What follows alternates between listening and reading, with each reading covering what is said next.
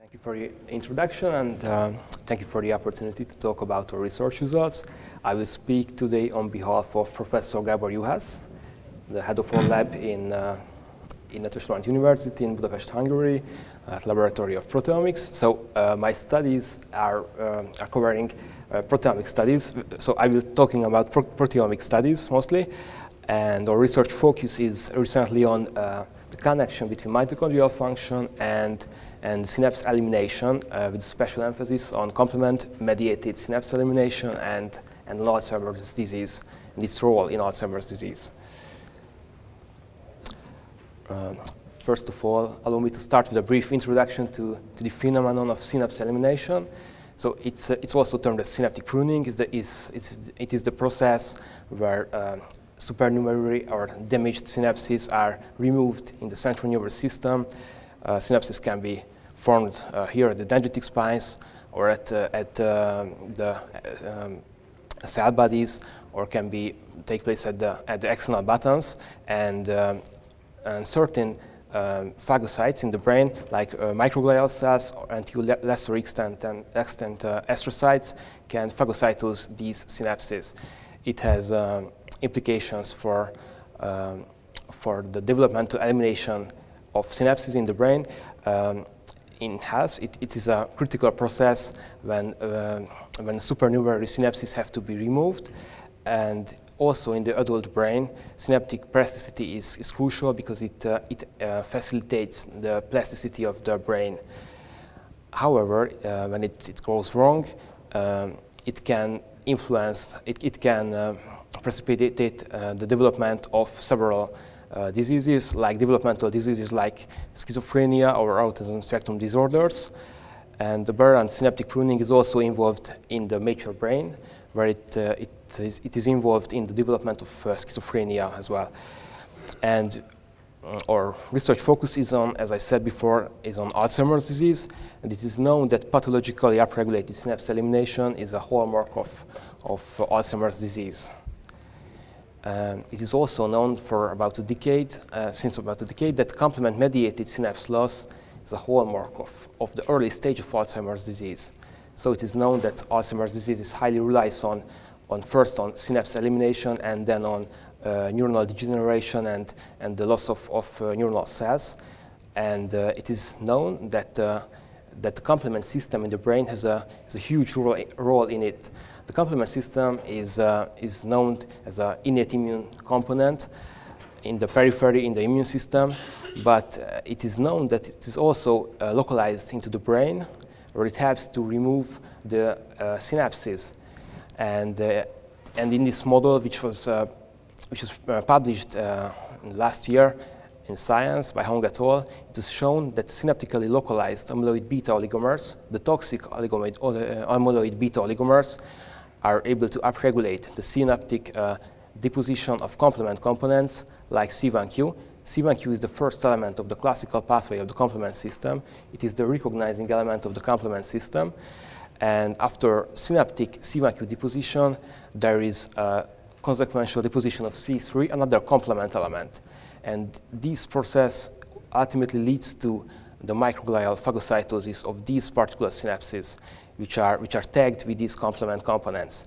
And most importantly, complement-mediated synaptic pruning precedes the occurrence of severe neuronal degeneration and inflammation in Alzheimer's disease brain. So it is an important point. And our studies, the question of our study was mainly how does the synaptic mitochondrial proteome contribute to this A-beta-induced and complement-mediated synaptic pruning. So in our studies, we focus mostly on the synaptic compartment and more specifically on the synaptic mitochondrial compartment, and we've done studies at the level of the proteome. In the first study, we wanted to get a better insight into the effects of A-beta accumulation on the proteome of the synaptic mitochondria. Therefore, we performed a 2D DIG proteomic study. In this technique, we used the gel-based proteomic technique comprising isoelectric focusing and then separation of proteins by mass and the subsequential identification of proteins with altered levels. and we tracked the proteomic changes in the synaptic mitochondria at 3 time points, the 3, the 6, and the 9 months of age group of EPPPS1 mice. So as we heard before, the EPPPS1 mice is a transgenic mice model with Alzheimer's disease-like phenotype, with cognitive dysfunctions and E-beta plaque accumulation, and so on. And we wanted to know how the E-beta accumulation affects particularly the synaptic mitochondria, and therefore we used the 2D proteomic study and the subcellular fractionation technique to isolate specifically the synaptic mitochondria. And surprisingly, we found that almost all of the mitochondrial functions are affected at these time points. To name a few, the response machinery to the oxidative stress, the tricarboxylic acid cycle, even the ketone body metabolism, and almost all elements of the electron transport chain were affected by E-beta accumulation. And we found that 2 proteins which showed the highest level change in our study, called ETHA1 and HTRA2 proteins, shown as strange dynamics in their expression level, as they shown a decrease in the 3 months of age group, an increase in the 6 months of age group, and also a decrease in the 9 months of age group. And these proteins are not just interesting because they shown a really outstanding expression level change, but these proteins are known as proteins influencing the intrinsic mitochondrial apoptotic pathway. So we claim that in this mice model, in the EPPPS1 transgenic mice model, there is an implication for the mitochondrial intrinsic apoptotic pathway. This was suggested by bioinformatics analysis using protein network modeling. So in the first study, we found that almost a lot of mitochondrial processes are affected due to A-beta accumulation, and the widespread changes are present at all of the time points we investigated. And most strikingly, we found profound changes at the 3 months of age mice group, where no cognitive dysfunctions are present actually in this mice model. So mitochondrial functions, dysfunctions, precedes the occurrence of cognitive dysfunctions in Alzheimer's disease, in this Alzheimer's disease model. We also find that 2 apoptosis-associated proteins are affected, and we found implications for the intrinsic mitochondrial apoptotic pathway in this E-beta-induced synaptic dysfunction. In the next study, we wanted to focus on the complement-mediated synapse elimination. As I said before, there is an enhanced complement-mediated synapse loss, and this is a hallmark of Alzheimer's disease. In this process, there is a complement activation at the surface of certain synapses, but not at other ones, and this process is highly relies on the recognizing molecule called C1q. So we focused on C1q molecule, and we wanted to get a better insight the rules behind C1q tagging of synapses. So first of all, we verified the presence of C1q protein in the homogenate of murine synaptosomes. So we prepared synaptosomes from the brains, from the cerebral cortices of mice.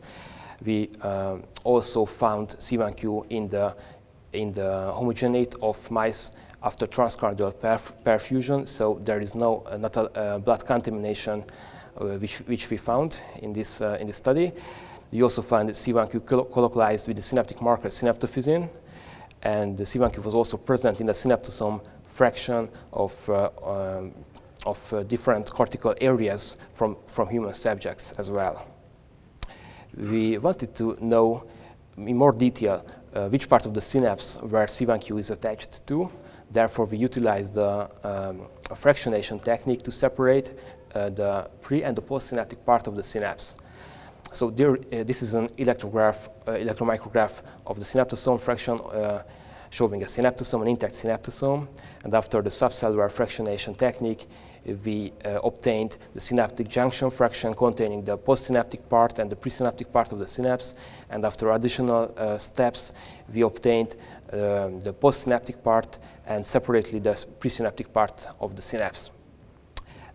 we verified the efficacy of this separation, as we found that the exclusively postsynaptic protein PSD95 was only present, almost exclusively present in the postsynaptic fraction, while the mostly presynaptic protein called synaptophysin was almost exclusively present in the presynaptic fraction, and we found that C1q is actually present in the presynaptic fraction. So binding partners of C1q at the synapse might be particularly in the presynaptic part of the synapse. We wanted to separate and compare the proteome of C1q tagged and untagged synaptosomes. Therefore, we utilized the fluorescence activated synaptosome sorting procedure. During this procedure, we found that the synaptosome fraction contains a homogeneous fraction of synaptosomes based on their size and inner complexity. The synaptosomes are almost completely labeled with the viability dye casein acetoxymethylase ester, so they are viable.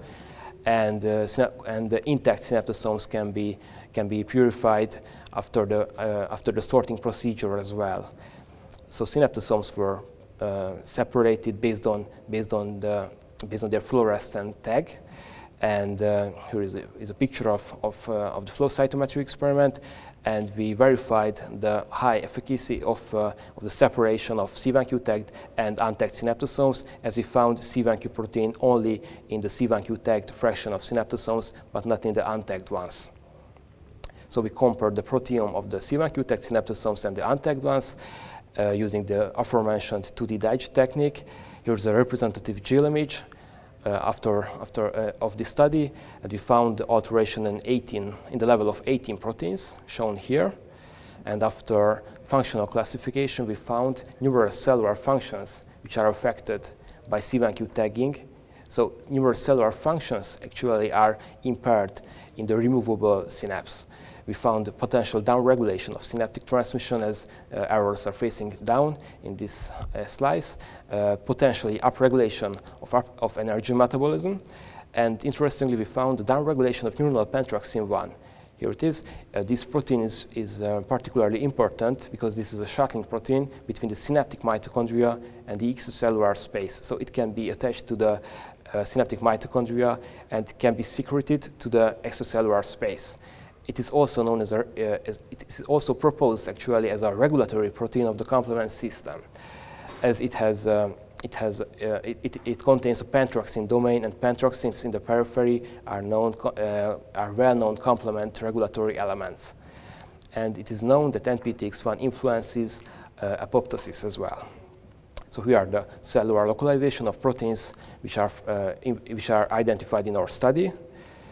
And we focused on neuronal pentraxin-1. We first verified the presence of NPTX1 in the synaptosome fraction, obviously, and we were curious about how is it possible that we found a complement-related protein to be downregulated in a complement-tagged synapse.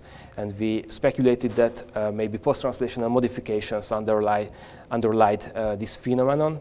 And indeed, we found that NPTX1 has several post-translationally modified forms using 2D Western blot technique, and we also verified that these spots are actually the phosphorylated, differentially phosphorylated forms of NPTX1. We also wanted to know which part of the synapse where NPTX1 is localized to, and we found that in contrary to C1q, NPTX1 is mostly localized to the postsynaptic part of the synapse. And it was proposed before that NPTX1 might be a C1q binding partner, because pentraxins are known C1q binding partners in the periphery, and actually we confirmed this theoretical statement, and as we found that using confocal microscopy and flow cytometry experiments, that C1q and NPTX1 shows a high colocalization.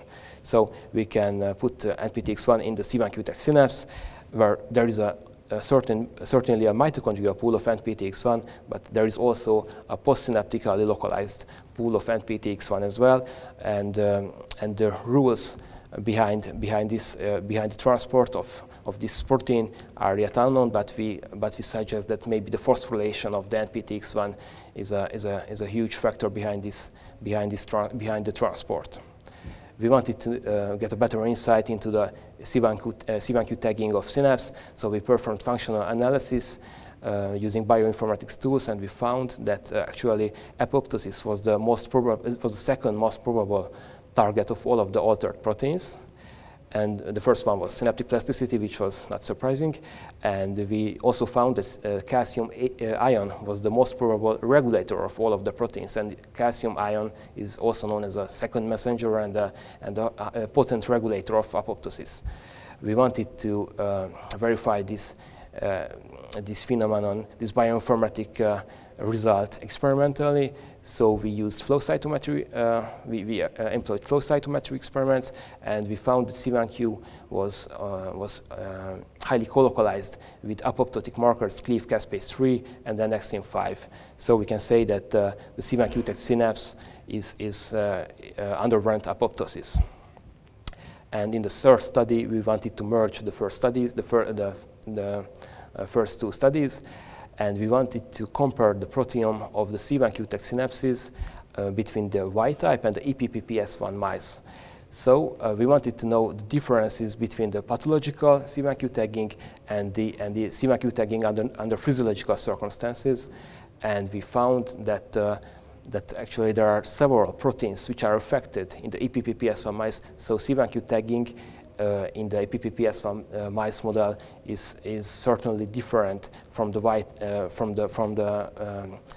physiological C1q tagging.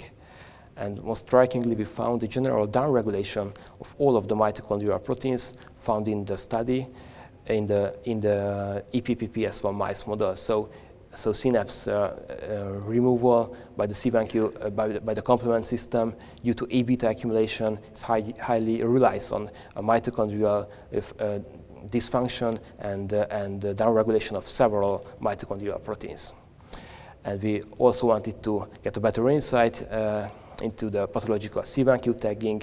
Therefore, we used bioinformatics analysis, and we found that the most probable target of all of the proteins found in our study was hydrogen peroxide with a very low p-value, and we can suggest that oxidative stress underlies the pathological C1q tagging.